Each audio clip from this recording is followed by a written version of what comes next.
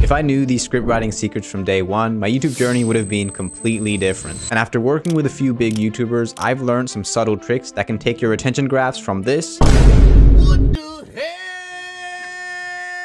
to this.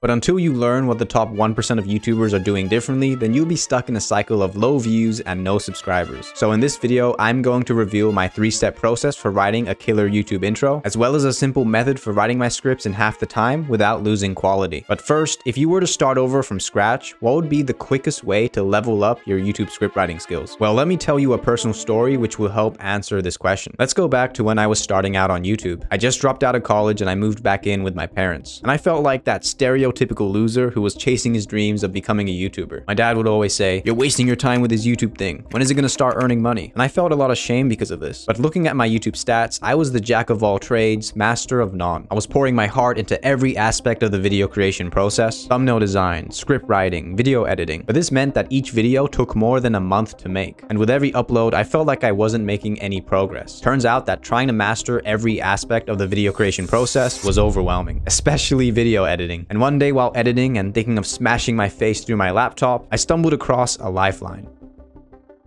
Out of the content creation process, I realized that the part that I loved the most was the script writing. So why not become a script writer for other YouTubers? That way I could support myself while doing something that I actually enjoyed. So I did just that, and I began my career as a YouTube script writer. But here's where things turned out better than I thought. Since I was focused on one aspect of the video creation process, instead of taking a month to make one video, suddenly I was writing 2 to 3 scripts per week, which helped me get good at writing fast. And the best part was that this allowed me to work with some big YouTubers. So I now had access to people who already knew what they were doing, and this allowed me to learn even more. So looking back at my journey, I think that the fastest way to improve your script writing would be to work for other creators. But you might be wondering how to find these jobs in the first place. And the answer to that is to just get good, bro. If your writing sucks, then nobody will hire you. But if I were to use the 80-20 rule to find the single most important part of the script writing process, it would be this: writing a killer YouTube intro. But here's my 3-step framework for writing a banger YouTube intro. Starting with step number 1, and this step is the most important, but also the most ignored. You could have the most epic video of all time, but if you get this one part wrong, then nobody will watch your video. Which is why step number 1 to a killer YouTube intro begins before you even write the first line. So imagine YouTube as a big library where each video is a book. Now what makes you pick up a book? It's the title and cover, right? Well, that's exactly how YouTube works. Your title and thumbnail are the video's cover. They are the first point of contact with your audience.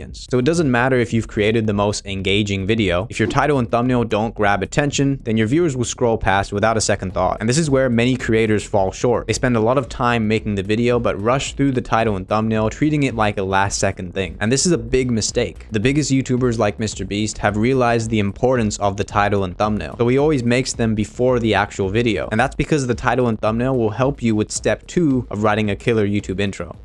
And this is where things get fun. But if you get this part wrong, then you could lose 80% of your viewers at the snap of a finger. But here's a quick analogy to illustrate this point. Let's say you're on a dating app and someone's profile catches your attention. You start chatting, a connection builds, and now you're excited to meet this person. But when you show up face to face, they're a completely different person. You would feel bamboozled and deceived, right? Well, your title and thumbnail works the same way. They set the expectation. So if you start the video and it's not immediately delivering on that expectation, then your viewers will feel catfished. And this mismatch can lead to a quick drop off in the opening 5 seconds. So let's look at this video for an example. The video is titled "How to Cook Pasta," and the thumbnail is a photo of the pasta. Now let's look at the intro for this video. The opening frame is exactly the same as the thumbnail. So people that click on this will probably have their expectations met and will most likely keep watching past the opening 5 seconds. But you don't need the opening frame to be exactly the same. Look at Ali Abdal, for example. For his video on 6 side hustles students can start in 2024, here's the opening 5 seconds of the video. In this video, I want to break down 6 side hustle ideas for students, although I'm hoping these will apply even if you're not a student. So the opening line should deliver on the title, and the opening frame should be as close to the thumbnail as possible. And by doing this, our hook should now be optimized for meeting viewer expectations, which will take us on to step 3, the setup. And this part can be broken down even further into 3 elements. Now, this first element is crucial when you're making an educational video. And as an example, let's go back to the intro of this video. In the second line, I said this, and after working with a few big YouTubers, I've learned some subtle tricks Did you catch what I did there? If you didn't, then let me explain. A common objection that your viewers will have is whether you actually know what you're talking about. So you want to build credibility as soon as you can, but you also have to be subtle about it. Your viewers actually don't care about you that much. All they want to know is that they can trust you. So keep your credibility line to 1 sentence max, which then takes us into element number 2, the setup. And I learned this from Ed from Film Booth, so shout out to him. I wish he was joking. We're gonna go back to the title and thumbnail again. This is the last time, I promise. But let's take a look at the video right here. When a viewer sees this on their homepage, what is it that makes them want to click? Well, after seeing this, you might be wondering, what would he do to make $10,000? Could a beginner do this too? What are the common mistakes that will mess up my chances? And is there a step-by-step process that I can follow? These are open loop questions that make the viewer curious to watch the video. And you can actually use these questions to write the setup portion of your hook. So after the credibility line, you would do something like this. So in this video, I will reveal what I would do to get to $10,000 a month from scratch, how anyone can do this even with no experience, as well as a common mistake that will ruin your chances of success. See how each of these statements match the open loop questions we went over earlier, which then takes us into element number 3 for the setup. And I learned this one from Ali Abdaal's scriptwriter, George Blackman, so credit goes to him. But if you're making educational content, your hook needs to include these 3 things: your target audience, their desired transformation, and what's at stake. But here's an example of a hook. And to make it easier to follow, we will go through and highlight where each of these elements are used. Stop posting YouTube shorts right now because they won't just decrease your views, they'll destroy your entire channel. This first line shows what's at stake for the viewer if they post YouTube shorts. You see, after reaching over 1.2 million subscribers on my main channel and getting over 120 million views through shorts, I've discovered that they've harmed my channel more than they've helped it. This is the credibility line, but it also shows the transformation that the viewer wants. And for the rest of the intro, so today I'm going to show you how YouTube shorts can negatively impact your channel's growth, examples of big YouTubers that have destroyed their channels with shorts, as well as a clever way to use shorts without harming your channel in the process. I've highlighted where each element is used so you can take a look.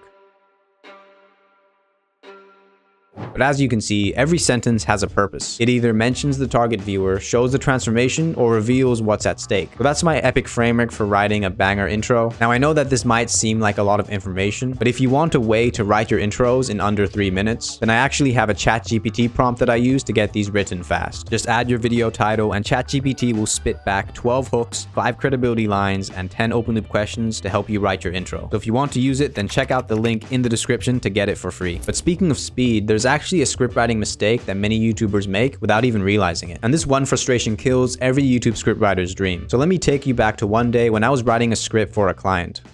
So I'm sitting there at my desk, there's trash everywhere, and my Google Doc is completely empty. All I can see is the text cursor blinking, just waiting for me to type something. And I tried everything. I went for a walk, I had a coffee, I even tried taking a cold shower. But then it dawned on me. This wasn't just a rut, I'd been fighting an invisible enemy. And that's when I realized I had writer's block. But how do we actually defeat the pesky writer's block? Well, with the deadline approaching for my client's script, I realized that I needed to get this thing done fast. So I tried something called speed writing. No thoughts, no structured. I just dumped everything I could think of onto the page. And to my surprise, I had the first draft done in under an hour. Now at the time, I didn't know why speed writing worked. I just knew that it did. But it wasn't until months later where I actually understood what was happening. So basically, the human brain takes around 15 minutes to get into a state known as flow state. This is where you're super focused on a single activity. But when writing a YouTube script, there's actually many different tasks that you do. But without realizing it, you might be switching between brainstorming, structuring, and writing. And this can be super overwhelming. But luckily, I learned a trick from George Blackman again. This dude is the GOAT, by the way. Go check him out on Twitter. But anyways, going back to the trick I learned, George calls this the 4-hat method. And as the name suggests, it's all about wearing one hat at a time, treating each stage of the scriptwriting process as a separate profession. And this approach minimizes task switching, which was a big thing that was killing my productivity. So let's dive into what each hat represents, starting with the artist. This is where your script begins and is basically our brain dump session. But the main thing you want to think about is the one big reason why your viewers are clicking on your video in the first place. This is the video's big payoff. And once this is done, you can move on to becoming the architect. This is where you structure your script. And this stage is all about building the steps that lead to your video's big payoff. So this could be the steps of a tutorial or a new point in a listicle. But each of these points or steps should open new curiosity gaps that serve as mini payoffs on the way to the big payoff. Now, by the end of this stage, you should have a solid blueprint for your script, which takes us on to step 3, where you can become the writer. Now, earlier I mentioned speed writing. This is the stage where you would do that. You already have the structure in place, so now you can begin fleshing out the information. Just dump anything that comes to mind and don't worry about any retention tricks or anything like that. That part comes in stage 4 when you become the editor. So by this point, you should have the first draft written, and now you can focus on polishing the script and scrutinizing every word. You can now think about retention strategies, loops, hooks, progression towards the big payoffs, and all that other stuff. Now, I mentioned earlier how I quickly got good at YouTube scriptwriting. There's something else I started doing recently that's taken my skills to the next level. So check out this deep dive where I show you how I mastered YouTube scriptwriting in 7 days.